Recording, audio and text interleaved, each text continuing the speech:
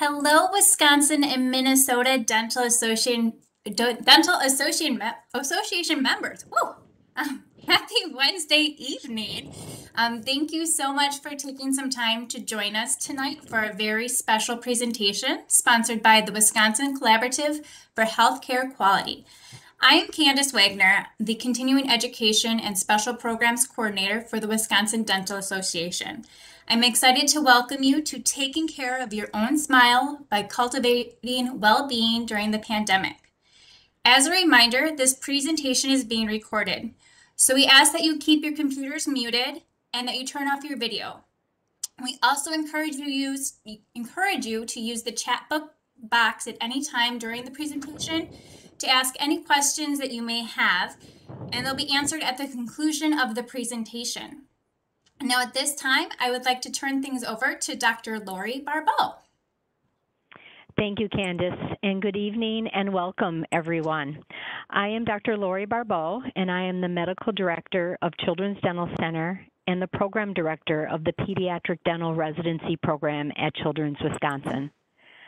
I am pleased to be asked by the Wisconsin Collaborative for Healthcare Quality Oral Health Collaborative to introduce our speaker for this very important topic.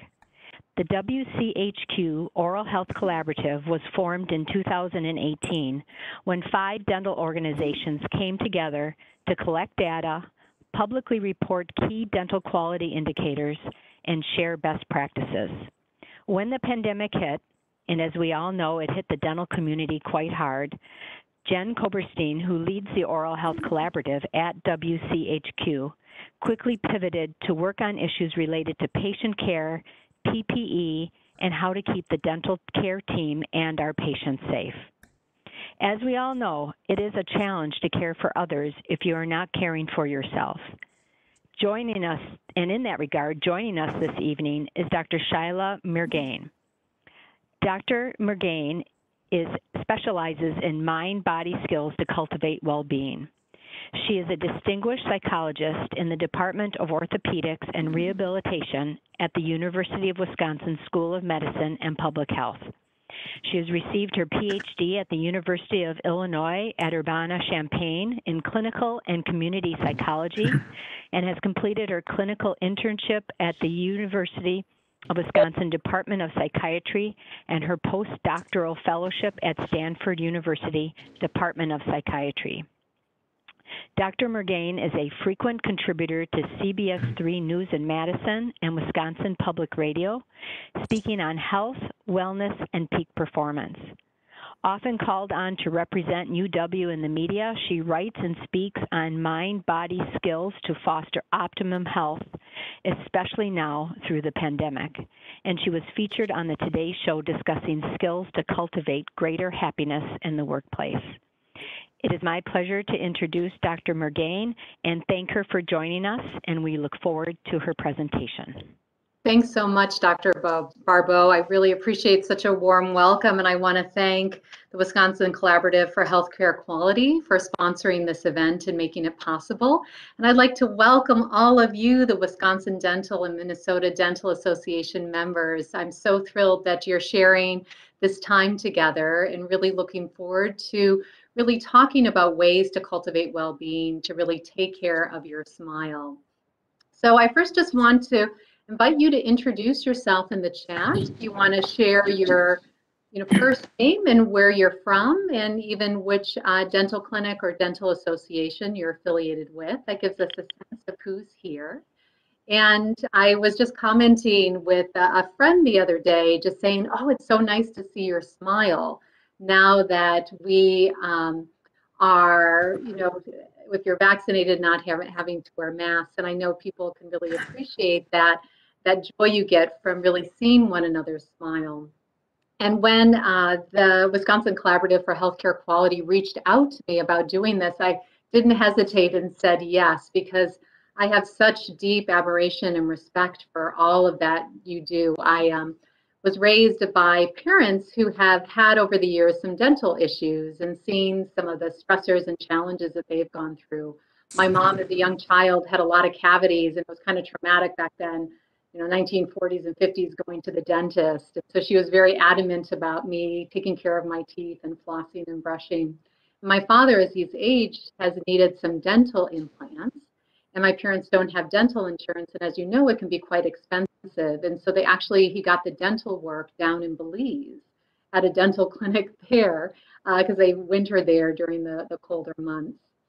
And I have a puppy, and I've gotten into brushing her teeth regularly. So I'm trying to pass on the good dental hygiene to my fur baby.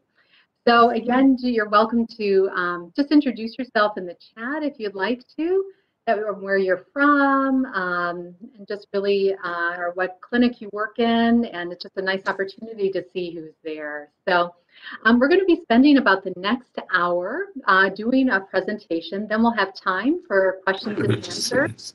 So if you do have some questions, type that into the chat, and Candace from the Wisconsin Dental Association she'll monitor those, and we'll get to those at the end. And I promise we'll be done by 8 o'clock for the Bucks game, those of you who are here in Wisconsin. So great. So let's get started.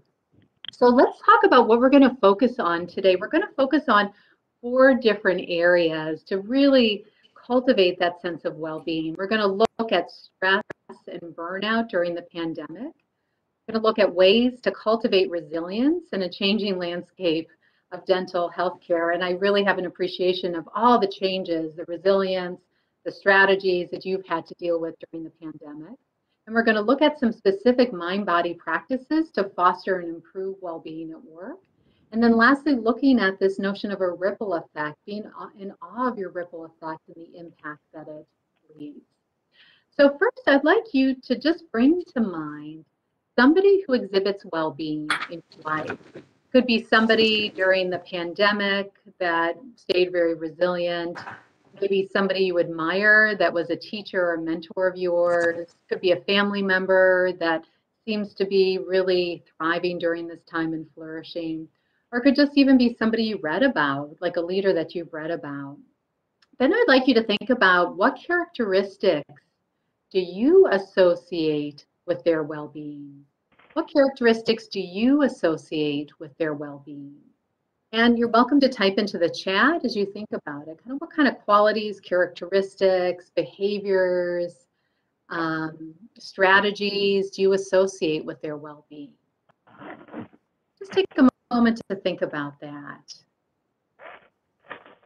What kind of qualities, characteristics do you associate with their well-being? And again, you're welcome to type that into the group chat. I'm aware I have a message here that not everyone, their organization may not allow them to participate in chat. So I'm not sure how many people have the chat access or not.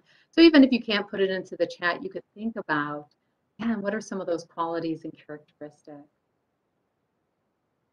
Okay. So we are going to start now looking at how can I cope more effectively with stress and burnout during the pandemic.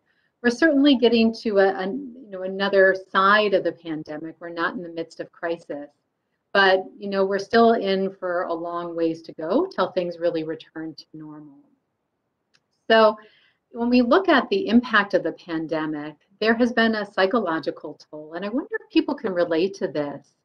The pandemic has left many people feeling drained, stressed out, and in poor health. You can think about for yourself, is that something you can relate to? It's over a year and a half we've been in this. It's been like a long distance race we didn't even know we had to train for. And there's been some psychological impacts of having to deal with this. Well, let's look at some of the data. 40% of Americans say that because of the pandemic, they're experiencing higher levels of stress, depression, anxiety, or substance abuse issues. 53% of Americans report that their mental health has been negatively affected by worry and stress over the pandemic. And again, you can, just see, does this kind of relate to, does this seem like something that you've been dealing with, or maybe people you work with, or those people, that your loved ones that you live with, or even friends. And then we also see that in the last couple months during the pandemic, there's been a new wave of pandemic health concern. 61% reported experiencing undesired weight gain. 67% said that they're sleeping more or less than they wanted to. 47% have delayed or canceled healthcare services. Maybe you've seen that in your clinic, that patients have just canceled their routine cleaning or putting off that, maybe the root canal or things like that. And then 23% are reporting drinking more alcohol to cope with their stress. And one of the groups that actually is at increased risk is healthcare workers, people who are working in healthcare, along with people of color, parents of children, and even young people. Those are kind of the four areas that are most vulnerable during this time. And this is a really interesting graph, and this is based on research that has looked at some of the psychological impact of going through a crisis like a pandemic like COVID. And we go through these various stages. There's kind of the pre-disaster. Many of us can remember that a year ago, January, when we were hearing about COVID in Wuhan, and we thought, oh, it's not going to arrive here in the US.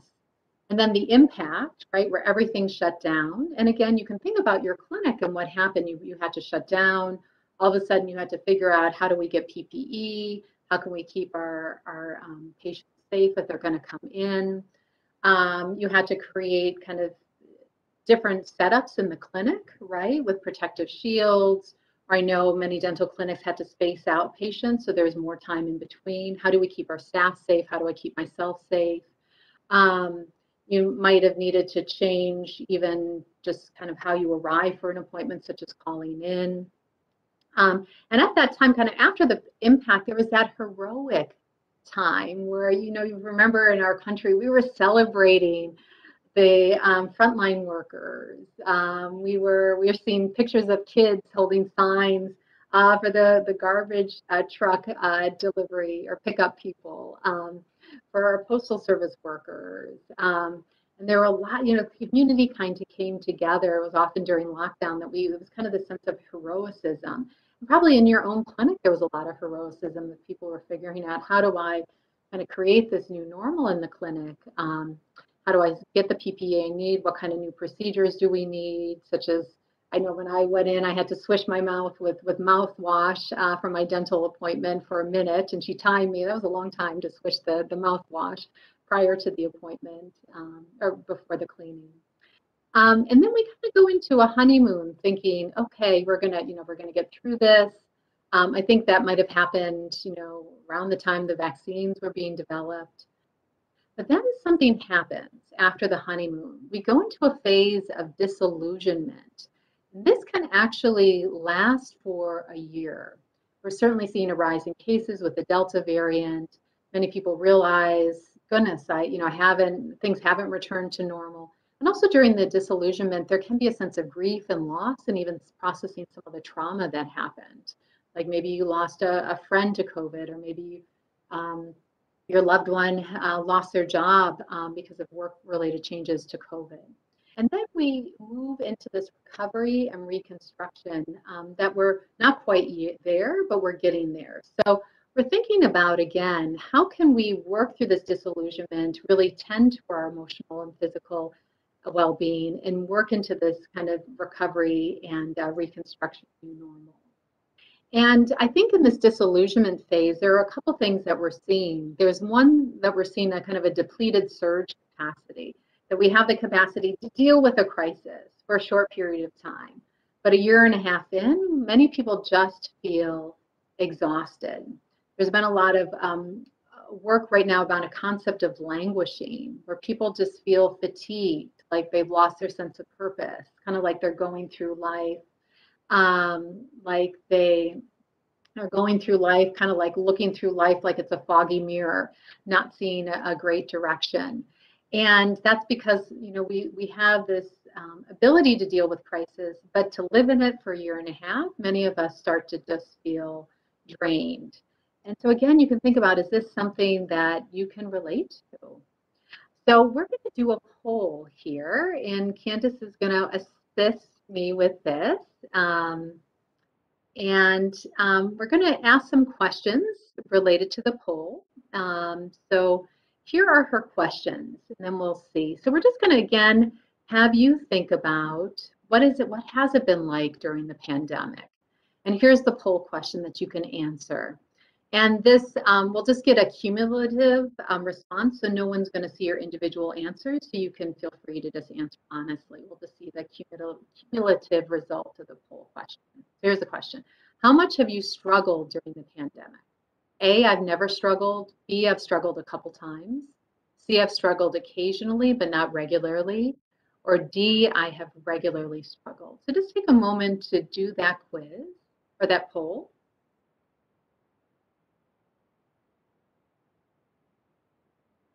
And Candace is going to monitor it and then tell us the results here.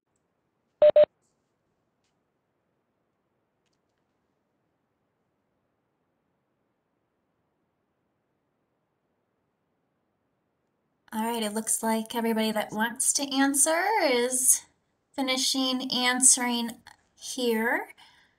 It looks like we have 0 that have never struggled, 4 that have struggled. B, can't see the full answers here.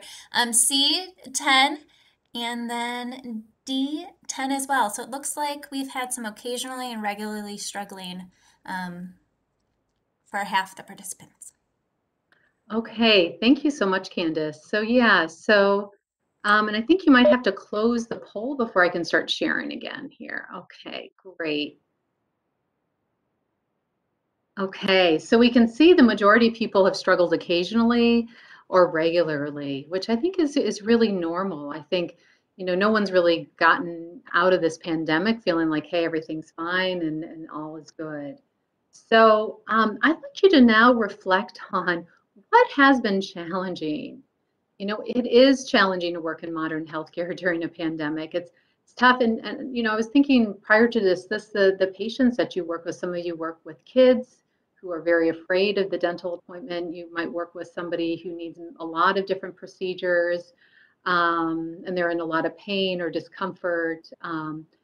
And you're working with a patient population that can have a considerable anxiety coming into the appointment. So it can be especially challenging, especially during COVID, right? Especially prior to the vaccine, where people were there without a mask on, there might have been a real sense of vulnerability. So, and again, you're just welcome to reflect on just what some of those challenges have been in your clinic for you personally. Even just wearing a mask and, the full PPE with the face shield for every day, 5 days a week, that can take a toll. Feeling, not being able to see one another's smiles. There might be even with colleagues a sense if you have to social distance, you can no longer be in the break room eating lunch together. And again, just all the changes, your clinic had to probably shut down during the pandemic, then open up, and you might have had modifications. So it can feel like constant change. So again, how are you doing? So let's, okay, I'm hearing a little background noise there. So just making sure everyone is muting themselves, that would be great. And okay. So again, just kind of doing a little inner work, and you're always welcome to share in the group chat, like what is going well in your practice working in dental health care? Like what has gone well this year? Maybe what do you feel proud of? What have been some of those successes and accomplishments? And then what have the challenges been? What are your stressors? And then how do you feel you're doing at this time in respect to burnout? How does this compare with other times? And then what areas of self-care would most contribute to maintaining and building your overall well-being? So just thinking about some of that, and again, people are welcome to share in the group chat, but what's going well? What are the challenges? What are the stressors? How do you feel you're doing in relation to burnout? And just what areas of self-care would really be helpful right now in building and maintaining your overall well-being in this long distance pandemic marathon we're doing? So it's interesting when we look at burnout overall, and a large scale survey says that, when you poll people working in healthcare, it's pretty striking. Doing 40 to 60% of healthcare workers are feeling burned out. And this is not pre-pandemic. So we can imagine during the pandemic, these numbers are going to be higher. Again, you can just think about how are you doing. So we're going to do a second poll here.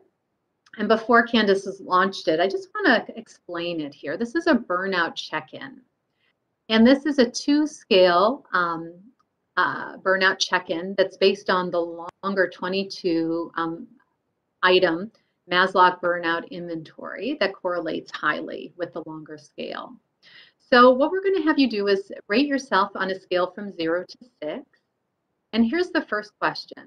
I feel emotionally burned out or emotionally depleted from my work. So 0 would be not at all, and 6 would be a lot. Okay. Here's a second, like all the time. So not at all the time. And then question 2, I have become more callous towards people since I took this job, treating patients and colleagues as objects instead of humans. So we're going to turn it back over. Great. Okay.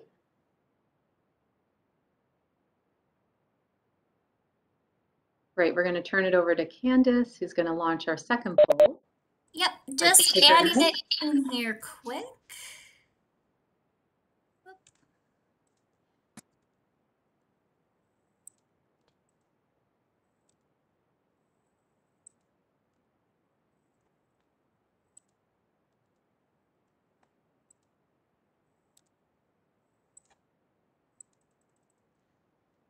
Okay, so I'm going to open the first question.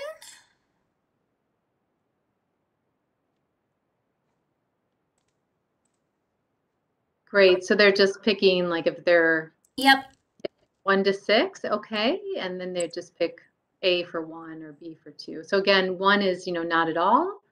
I feel emotionally burned out or emotionally depleted from my work. So 1 is not at all. 6 is all the time.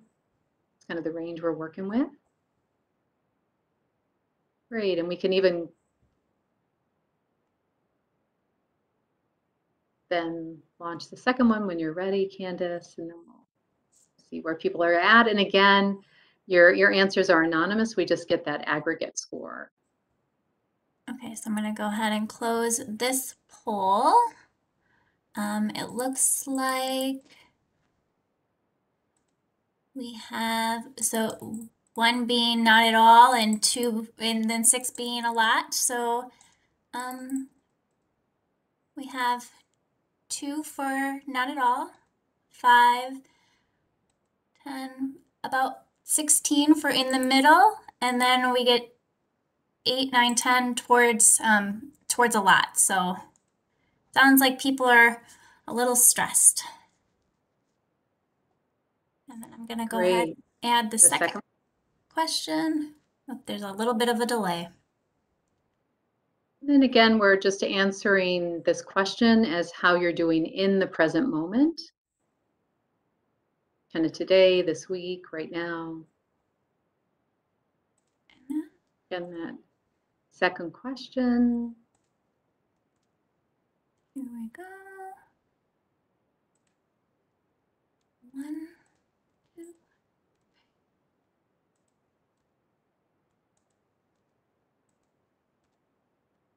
All right. Great. And again, I've become more callous towards people since I took this job, treating patients and colleagues as objects instead of humans. 1, not at all, or 6, all the time, each day.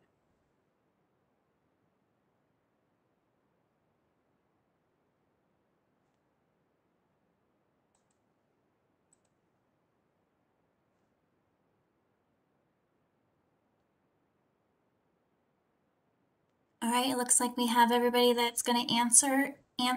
We have 11, that's not at all. 6 for number 2, 4 for 3 and 4. And then, whoop. Sorry, there's a delay. It won't let me see the rest of the results. Okay, well, I think we have a good sense of it. So if people are a 3 or more on either one of the questions, kind of feeling like, gosh, these things are happening at least a few times a month, then they're actually experiencing burnout. So I think, again, that's just something to think about of kind of where you're at, right?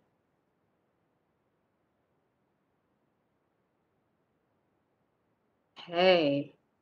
So, what leads to burnout? There are individual factors and institutional factors. Institutional factors might have be just lack of control over office processes, lack of control over schedule, excessive paperwork, difficult and complicated patients, not enough time in the day, not enough time for self-care. And there are individual factors too. Lack of coping skills, personal bad habits, not enough time in the day, regret over chosen career, a sense of perfectionism. Some perfectionism is good, but sometimes too much can lead us to be run ragged. So we can see it's a combination of sometimes we can change the system we're in, sometimes we can't. There's certainly a lot we can do individually. And why does it matter that when we are burned out, can lead to other complications such as relationship issues with spouses or partners or colleagues or even poor patient relationships. We can have more prone to accidents, poor decision making, less empathy, medical errors, poor communication, health problems, and quitting and early retirement. So how do we work with this as we're working on this first skill? We're going to talk about it in a couple different ways. This first one is based on out of the work of Dr. Kopaz, who is a psychiatrist at the VA, and he has written a lot about this. And I think it's a really interesting framework. He talks about something called the healer's journey. That if you're in healthcare, you're a healer, and how similar to the hero's journey based on Joseph Campbell.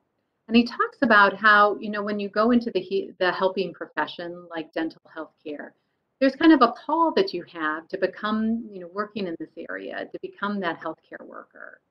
And then as you're going on your journey, you think about connecting with mentors, then you face some challenges and trials and tribulations like dealing with the pandemic. Then as you round the corner, it's very common to go through a phase of burnout, disorientation, and soul loss.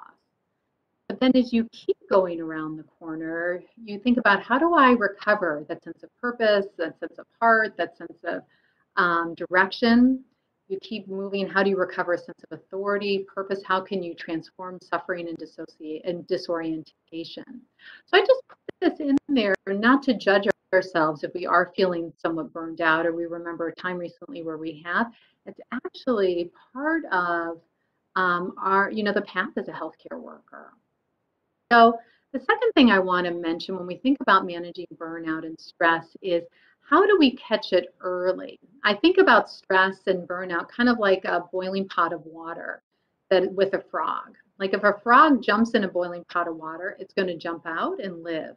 But if you put a frog in a pot of water and slowly bring it to a boil, it's not going to jump out. And I think that's kind of like burnout. Stress, we can jump out, we can find those inner resources and deal with it versus burnout that we start to like that languishing, lose purpose, lose energy, lose vitality. So I have in here just the importance of catching stress early and working on regular recovery.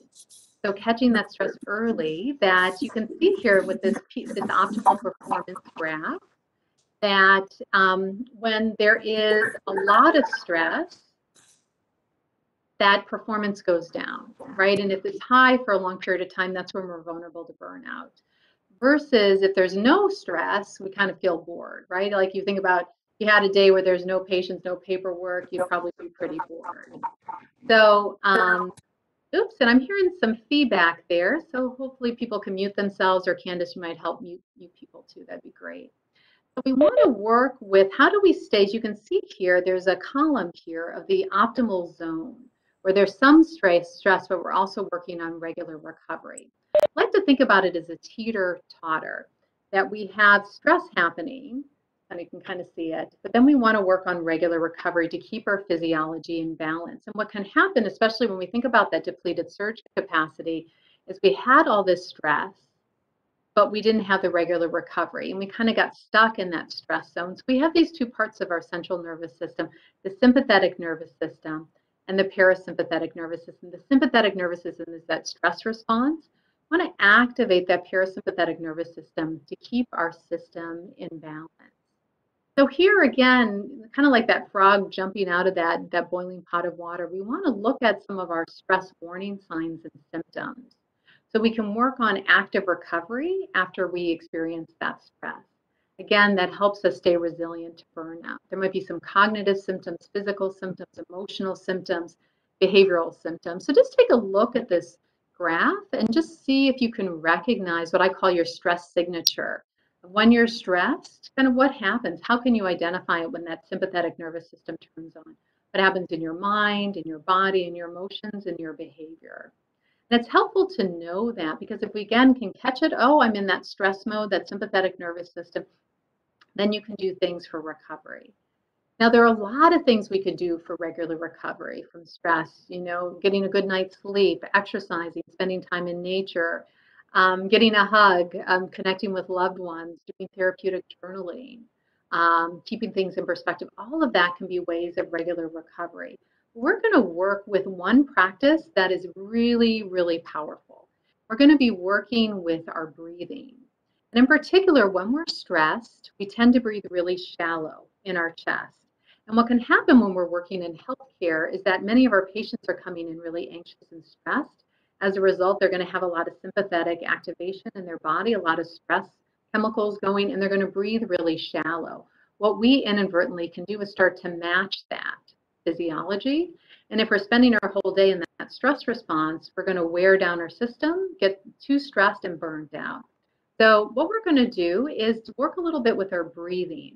So again, I mentioned when we're stressed, we tend to breathe really shallow in our chest. That activates that stress response or that fight or flight response. We get tense, it aggravates stress and anxiety, and it keeps kind of that negative thinking hooked and entangled.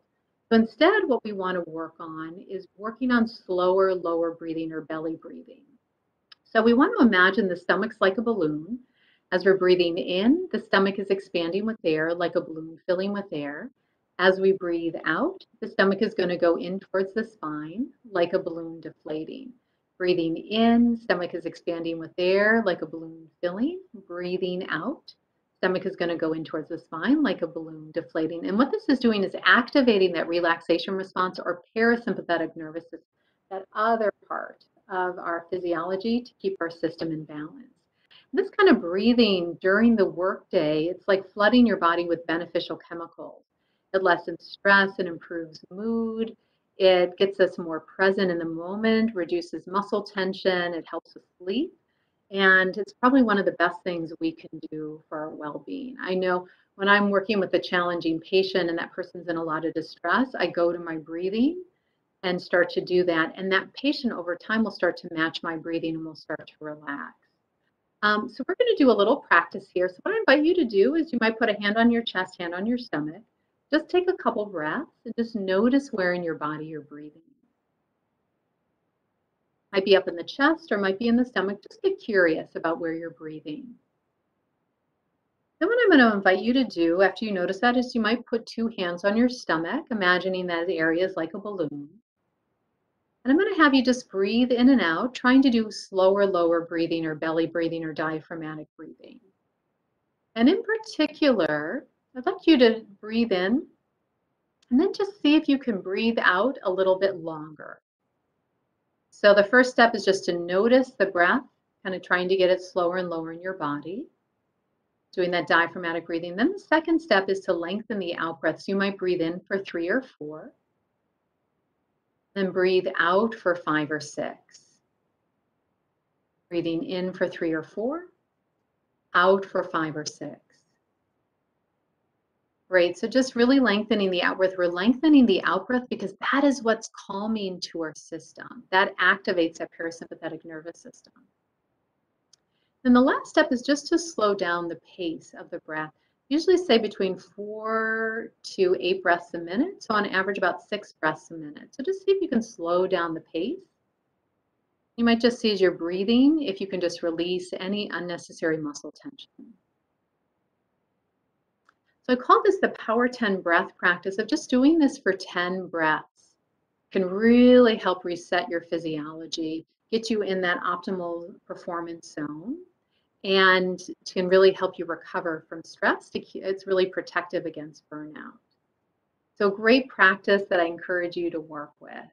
Okay, so we've worked on skill one, really working on stress and burnout, becoming aware of some of the factors that are contributing to it and ways to really stay stress hardy and protect from burnout. So we're going to now look at resilience, ways to cultivate resilience. And if you look at the cartoon here, we have the heart and the brain in conversation. So the heart is saying, oh, look at all the good, look at all the good, look at all the good to the brain. And what is the brain doing? And the brain is saying, no, not now. Can't you see I'm busy looking at the one bad thing? Isn't that kind of how life can be? So we're going to do a little work around our thinking. Our thinking is automatic and powerful. It's based on past learning. It's hard to control. It links with other feelings and emotions. And we have this negativity bias of the brain. You think back in caveman times, our ancestors survived because they had to anticipate the dangers out there, like the saber-toothed tiger. They had to ruminate, they had to focus, they had to plan, they had to remember how to deal with the saber-toothed tiger. So they're ready at any moment when the saber-toothed tiger jumped out at them, they would be prepared. The good stuff, like what they had for dinner, who they fell in love with, the vacation they're going to go to, that stuff, yeah, it was nice, but it didn't have the same survival benefit that if they didn't plan, didn't prepare, didn't remember, it wasn't going to kill them. So we have this, this negativity bias that really served us for centuries and our ancestors. But in modern lifetime, little things like being stuck in traffic or a problematic patient can feel like the saber-toothed tiger. So as I said, this brain has a bias towards negativity. So we're going to do a little experiment here around the negativity bias of the brain. I'd like you to read this quickly. Okay, what did you read? Huh.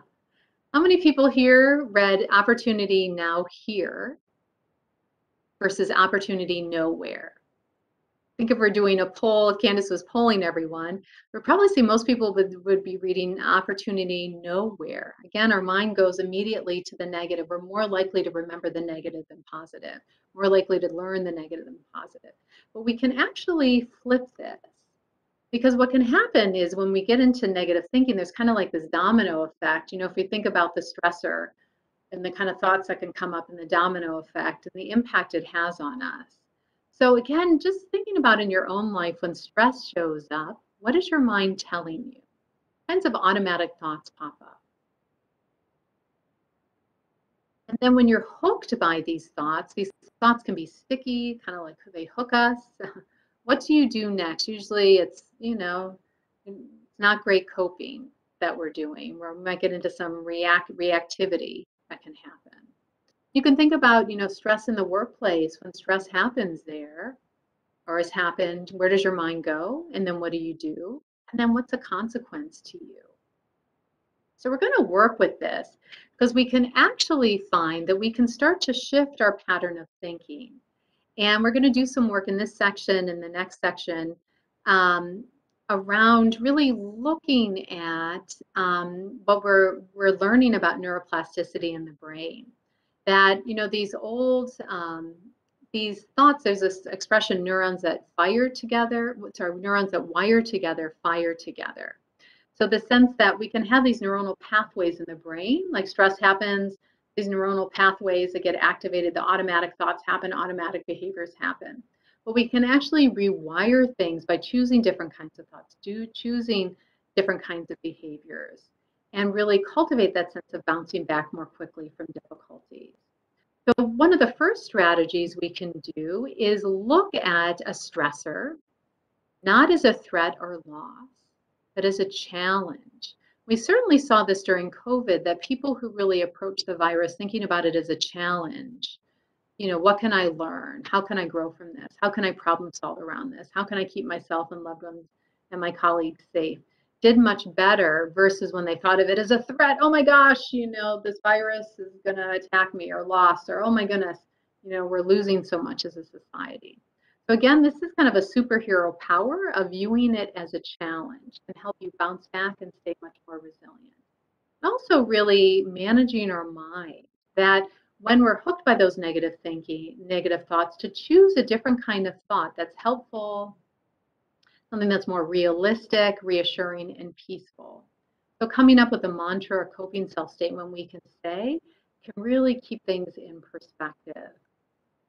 And then we find that the work of Barbara Fredrickson finds that people who are really resilient and have well-being in their life have something called a 3-to-1 positivity ratio. That to every bad thing, they have 3 positives that are occurring, that they're noticing. And what the work shows, positive psychology, is it's not that these people are so lucky or everything's going so well or everything, life is a bed of roses, but instead they are just noticing the good stuff. And again, when we go back to the neuroplasticity of the brain with that negativity bias, again, our mind's going to go to the negative. What would it be like to start to notice the good, appreciate the good, savor the good? And yeah, the bad's there, but there's a lot of good stuff that sometimes is there and we take for granted. I will say the work of Barbara Fredrickson says in healthy workplace teams, there's a 5-to-1 positivity ratio. For every negative interaction, there are 5 positives in their workplace. So we can also think about kind of what are we bringing to our workplace teams? Are we bringing kind of the complaining, the gossiping, the griping, or are we bringing more of that positive? And we're going to talk about that at the end here today of just some strategies.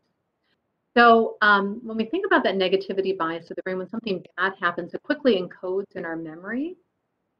But when something positive happens, we need to linger with it for at least 12 seconds for it to be fully encoded in our memory. So the skill of savoring, appreciating the good that you might have maybe taken for granted. This is the work of Rick Hansen, and he has this taking in the good exercise that I'd like us to do right now. We're going to do it in a couple different ways, but I'd like you to just think about something positive that's happened recently, maybe even today. It could be a nice meal you had, or somebody paid you a compliment, or maybe it was an easy commute to work, or you had a nice patient interaction. And just bring it to mind, and then just see if you can re-experience it, almost like it's virtual reality. Kind of sensing it, using all your senses, breathing it in. Almost like you're breathing it in like a sponge into your body, into your mind, into your emotions. You might even just even kind of extend it or enliven it in more color or vibrancy as you just soak it in. Great. That's that taking in the good. That's a really powerful practice, especially if something, is happening. A way to do that is sharing it with somebody, expanding on it. I love when people say, tell me more about what went well. I want to hear all the details. And that allows me to fully kind of savor it for that 12, 15 seconds. Another practice to really, again, get to that 3-to-1 tipping point and really cultivate resilience. And yeah, bad stuff's happening, but there's a lot of good stuff happening. And that is just gratitude. This is the work out of Martin Seligman, who says, he did a lot of research that looked at the power of just reflecting on 3 good things that went well. So he brought students into the lab and had them for several months do a gratitude practice. And he had them write down 3 good things that went well and the possible causes daily. And he found after a week, people were 2% happier, 4 weeks, 5% happier, and 6 months, 9% happier. A lot of benefits of gratitude in terms of enhancing positive emotion, helping to alleviate distressing feelings, helping you adjust and cope, and really strengthens and nurtures relationships. So I'd like you to just practice, just think about it. If you had a piece of paper there, you can even write it down. What are 3 good things that have happened today? Might be you can attend this webinar, or the Bucks are playing later tonight, or you had a nice interaction with somebody at work. You're grateful for your job. It's summertime in Minnesota and Wisconsin. Stopped raining here. Great. So just thinking about that, and then just notice what it was like to to reflect on what you're grateful for and the impact it had on your mood and overall well-being and sense of resilience. Great. And lastly, because we're this section, we're talking about resilience, I just wanted to share this book, Resilience, the Science of Mastering Life's Greatest Challenges by Southwick and Charney. And, again, resilience is a skill that can be learned. And they just, again, there are lots of different ways to cultivate resilience, like having the positive attitude that we've been talking about, a cognitive flexibility, again, viewing it as a challenge versus threat or loss, having a moral compass or role models, or having those active coping skills, social support, physical well-being, facing your fears, recognizing and fostering signature strengths, and just training regularly. If people want to dive deeper, I'd recommend this book. All right, so we're going to go into skill 3. We've been working on stress and burnout, cultivating resilience. Now let's look at some mind-body practices we can take into our workplaces to take care of our smile and really strengthen our well-being in the workplace. We're going to look at some mindfulness here. First, just some research around it. That there was a really famous study in the journal Science, and they pinged people during the day. And they asked them during the day, what are you doing? Where's your mind? What are you focusing on? And how happy are you? And they found that 47% of the time, people were not paying attention. And why is that problematic? Well, they found that when people's minds were wandering, they were less happy, they were unproductive, they're feeling mentally off task and feeling scattered both individually and organizationally. But I like to joke that almost half of you aren't paying attention to me right now, your mind is wandering. So I like you to just think about, how do you stay focused on the important things, and what are some of those distractors? Are they sensory and emotional? Do you take time off to be mindful and enjoy the simple pleasures of life? And what's the impact to your well-being when you're distracted or interrupted? You can think about, what are those distractions? Is it colleague interrupting you, or phone calls, or all the charting you have to do, or some challenging coworkers that take up a lot of your time? What hooks you? Okay, so when we think about mind-body skills, we're going to talk about mindfulness. John Kabat-Zinn is a researcher out of the University of Massachusetts, and he has this definition. Mindfulness means paying attention in a particular way on purpose in the present moment and non-judgmentally. And I've done retreats with him, and he's added this sentence at the end, and so I've included it in here, as if your life depended on it. Because mindfulness is really about being here now. So more of life can show up, and more of you can show up as well. So 18 million Americans currently practice meditation. So we're going to go to our last poll here. And great. And this poll is, I'm going to ask you, how, do you practice, do you have a meditation practice? Do you have a personal meditation practice? Maybe you've never tried meditation, or tried meditating a couple times, or practice occasionally but don't have a formal practice, or have a regular meditation practice. So Candace is going to put the poll together. Yep, just give me a second to upload all Great. of this.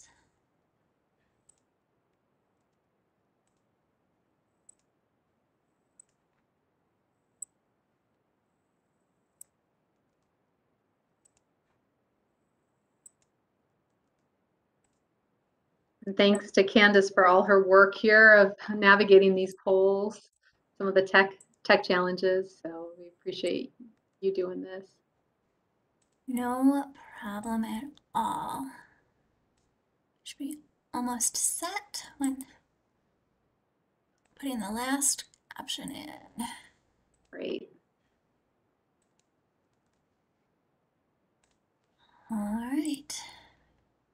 Okay, again, it's anonymous, your answers. We'll just have that aggregate score at the end. So let's take the poll.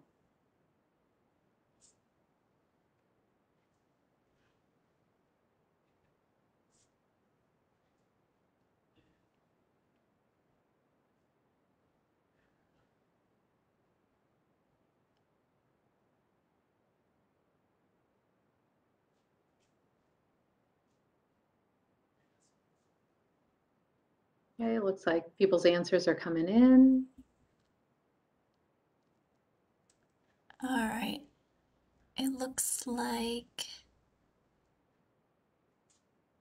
11 of us have never tried it.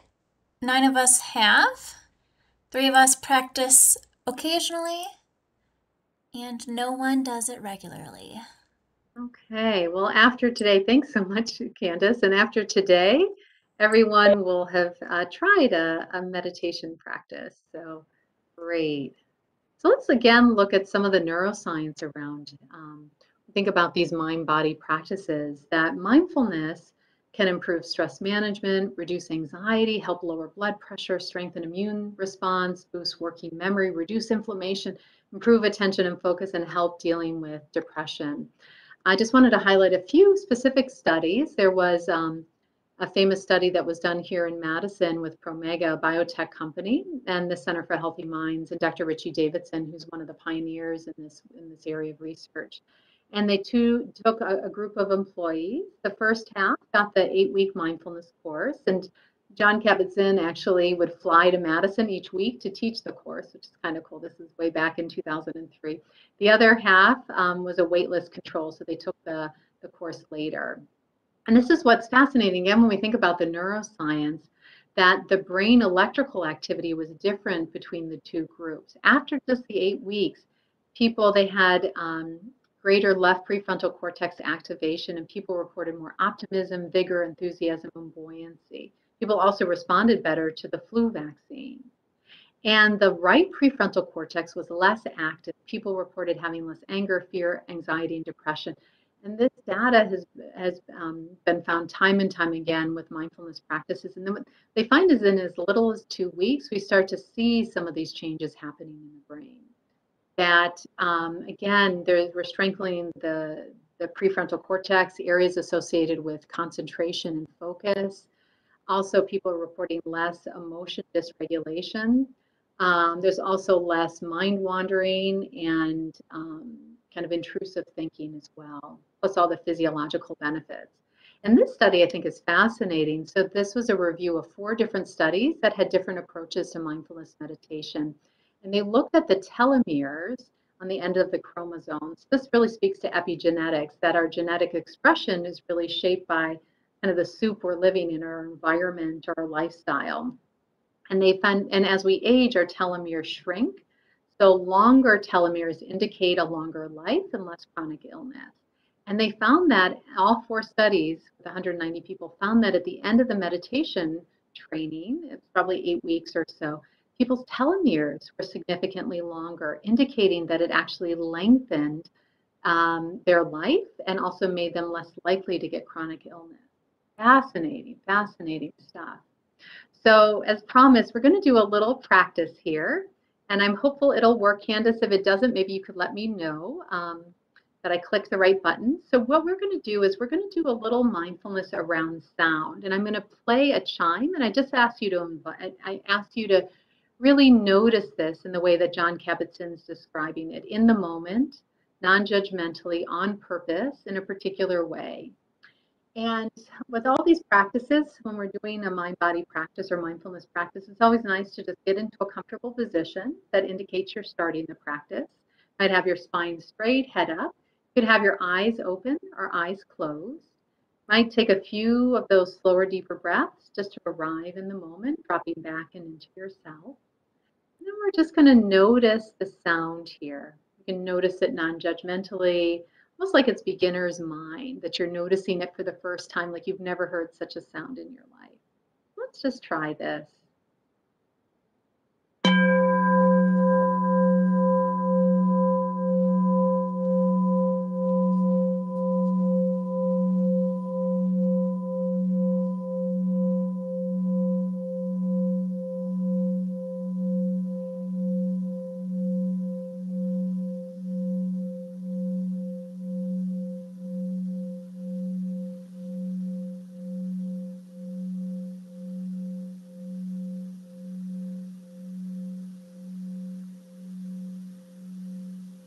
Okay, great. And I'm assuming the sound went through. So just what did you notice by bringing mindful awareness to sound? Some of you might have noticed your mind might have wandered, because that's what minds do. Might have noticed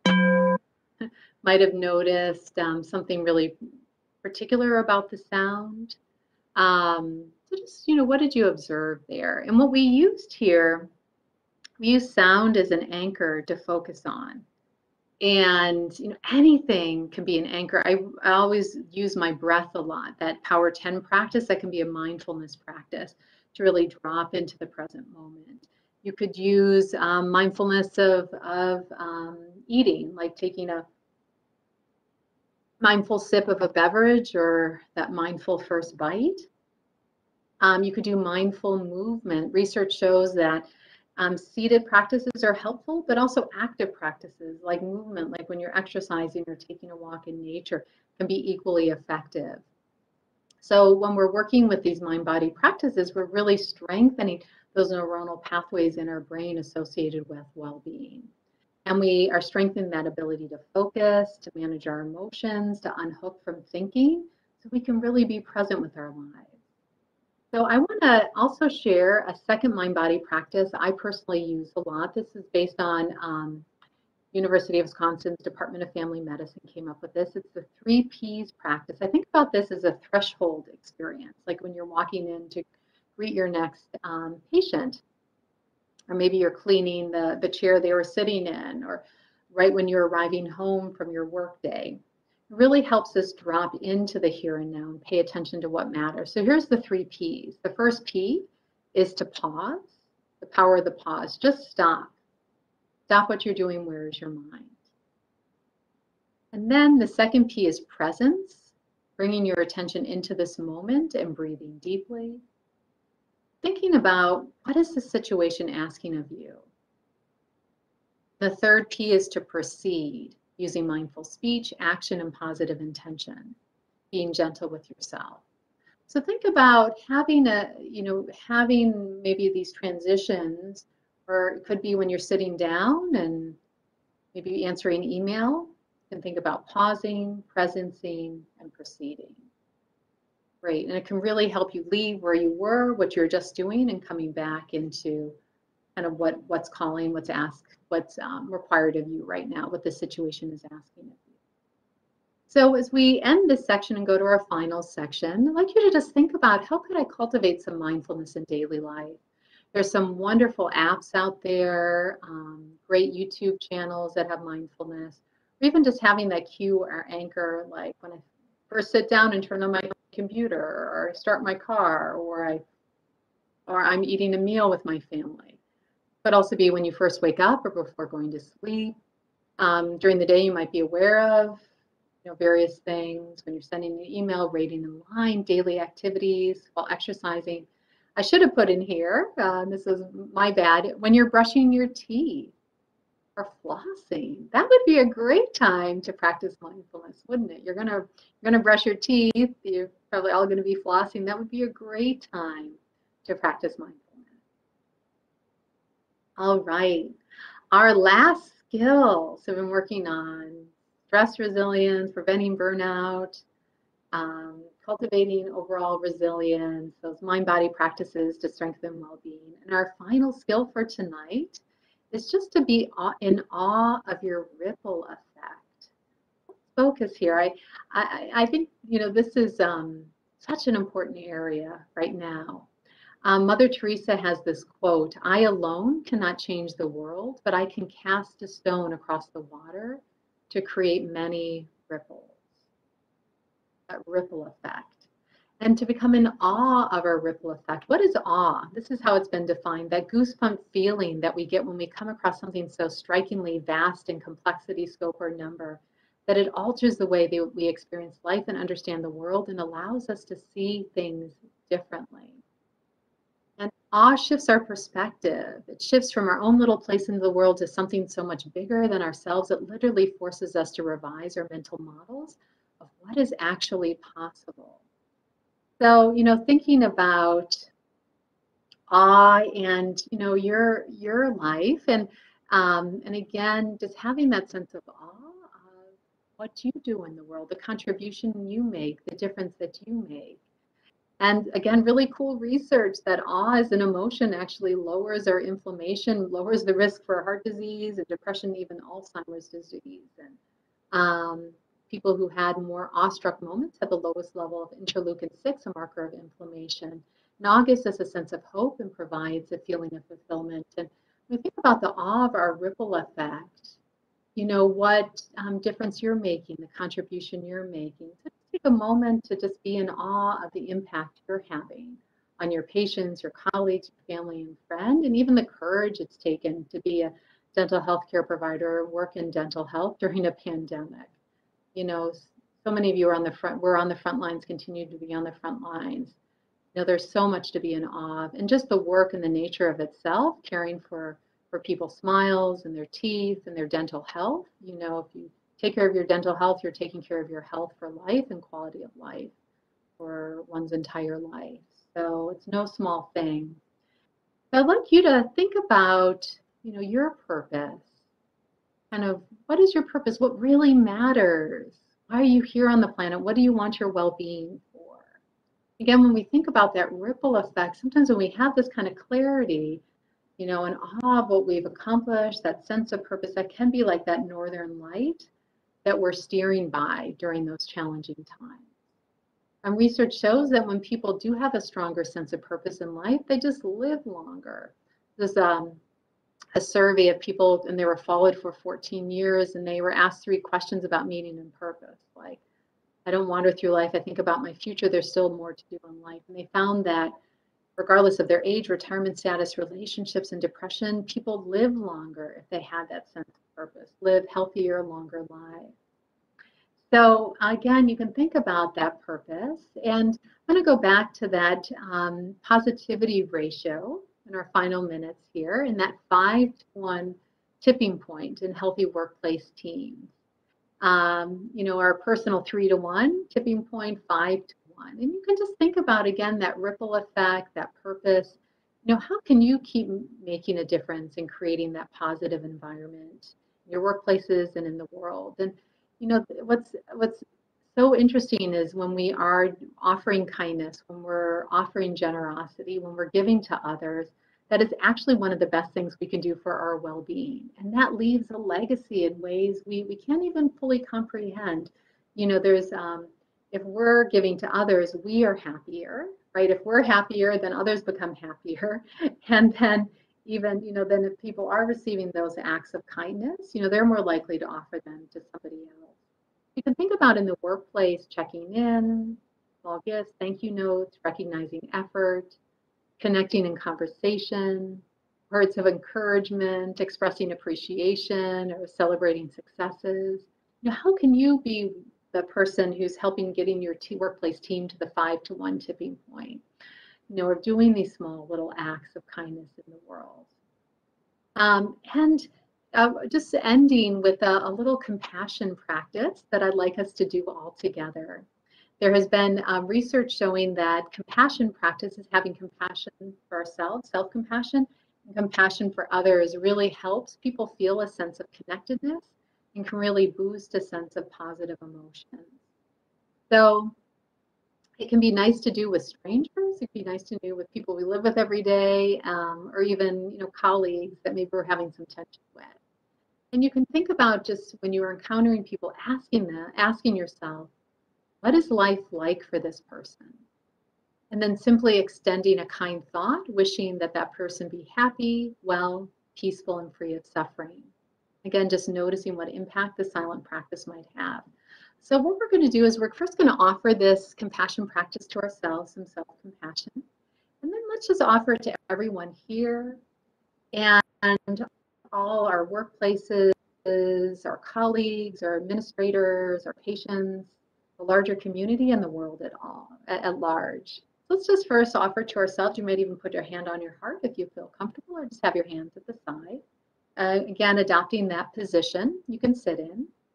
Just inviting in the start of this practice. Your feet on the ground. Taking a few deep cleansing breaths. You can just imagine facing yourself, or even somebody who cares about you facing you, saying these words. May I be happy, well, peaceful, and free of suffering.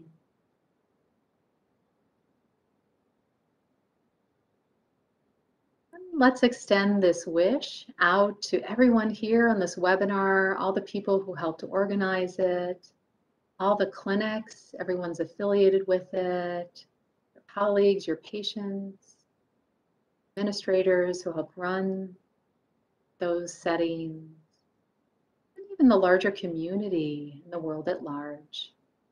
May we all be happy, well, peaceful, and free of suffering. And just take one last cleansing breath to just end this practice. All right. Well, it's been such an honor and privilege to be with you today. I want to thank you to all the organizers and the sponsor and all of you attending. It's been such a delight to be here. And I'd like you to just think about one action step. This is our call to action. What is one positive change or action step you can take back to strengthen your well-being in the world? And you might jot it down, but you just share it with a coworker tomorrow. One thing you're going to work on, might think about what you're going to do, when you're going to do it, who you can share it with. Help strengthen your well-being in the workplace, overall workplace well-being. And just want to also share my email address. If people have questions or want to follow up, that's great. I also do have a professional Facebook page, Dr. Shyla Mergain, where I share articles, interviews, and tips related to some of what I've talked about and other areas related to well-being. So feel free to like that professional page, Dr. Shyla Mergain, and you have my email if you want to be in touch. I'm going to turn it over back to Candace, and if people have questions, I'm happy to answer them. And just want to wish you all well-being, happiness, peace, and joy as you go through your days. Thank you.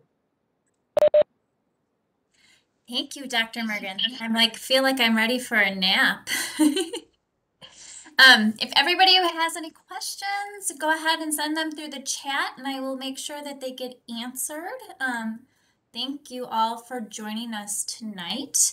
I hope you've learned some things that you can take away and share within your office, within your family, your friends, just to kind of spread some well-being.